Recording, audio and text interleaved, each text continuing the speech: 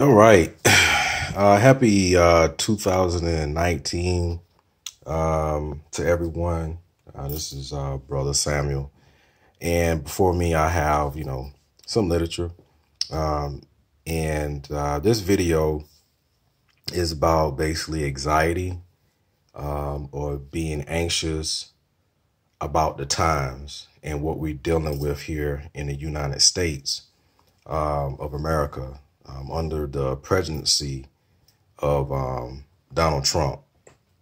One thing that I'm seeing a lot of on my Facebook page is people talking about the partial government shutdown.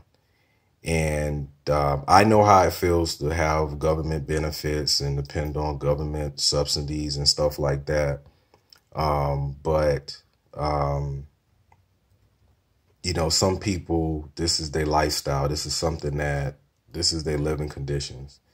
And, this is something they've been through. So I understand.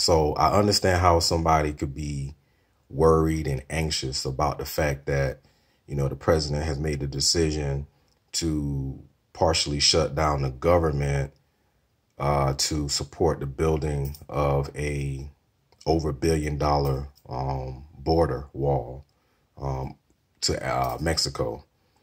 But I want to explain that the reason why Jesus Christ and why so many spiritual teachers and prophets talked about fear is because fear falls under hate. Fear falls under stress.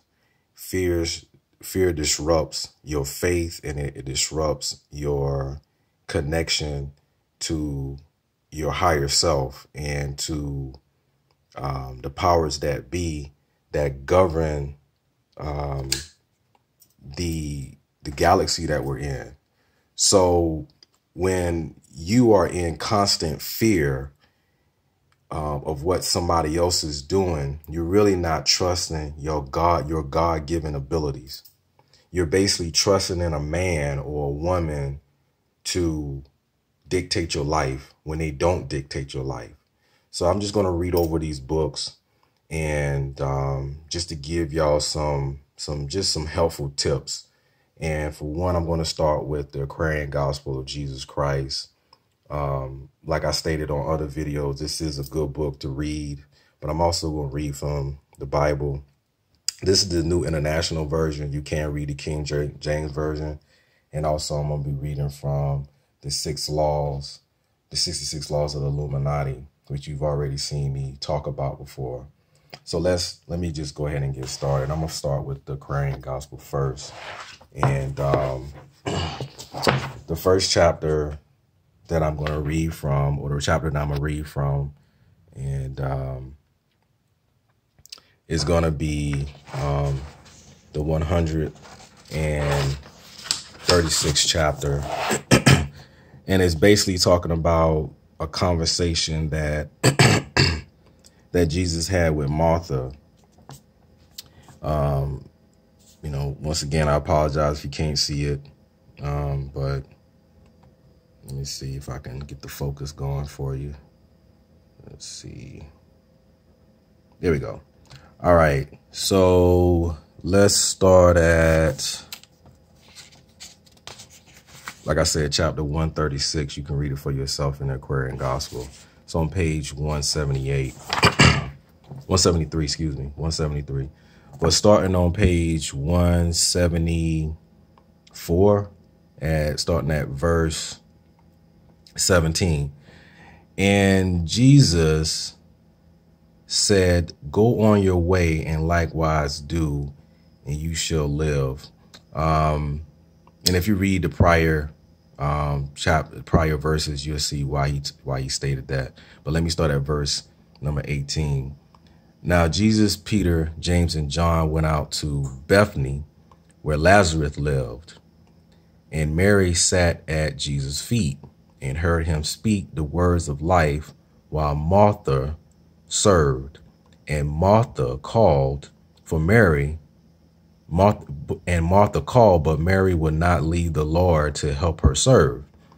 And Martha said to Jesus, do you not care that Mary makes me bear the burdens of serving all of the day?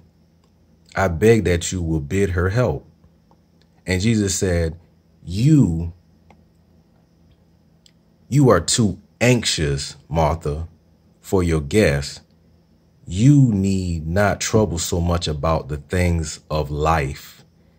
You grow weary by your care for little things and slight the one thing needed most of all. Your sister has chosen far the better part, a part that none can take away. All right. So now let's go to the Bible and let's go to Luke. Get this focus together.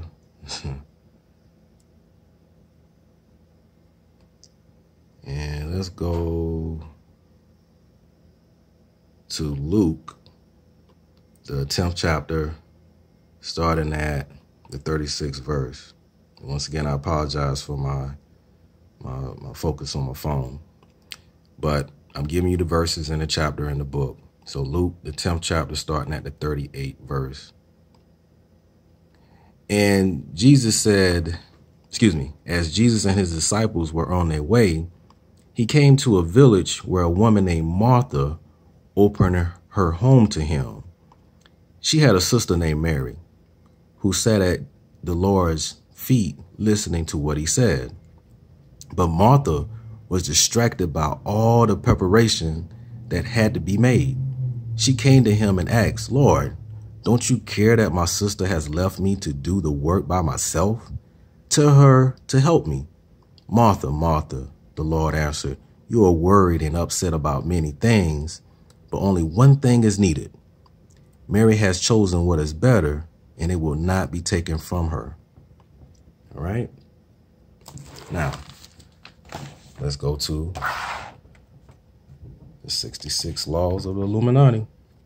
And I just opened this up and went straight to this. And I thought this was a good chapter, a good book to write from, good book to read, a good law to learn from. And this is law number 39. And there's no pages in this book. It's just laws. But it says, do not be afraid, or don't be afraid to go. Don't be afraid to go. Don't be afraid to go the desert road alone. Travel lightly. All right. Lesson 39. Sometimes you have to travel alone. And it gives a Bible verse, Acts chapter 8, verse 13 through 40. Do not be afraid to set out on the path of your light and success alone. Sometimes you have to leave home in order to seek success. And along the way, you will discover many things about yourself. Be independent and self-sufficient, but do not be afraid to ask for help if needed. There is a reason the milk from your mother's breast only lasts for a limited period. Travel lightly, walk toward the light, and with a little emotional and physical baggage as possible. Let me read that last verse again. Travel lightly, walk towards the light, and with as little emotional and physical baggage as possible. All right. And that's law number 39. So, okay. So,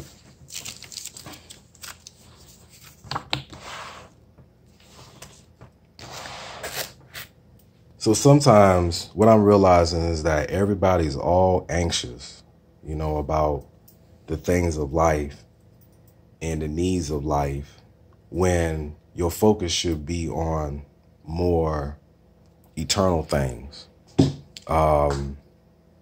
See, we all have a soul, and we are a spirit also, but we have a body.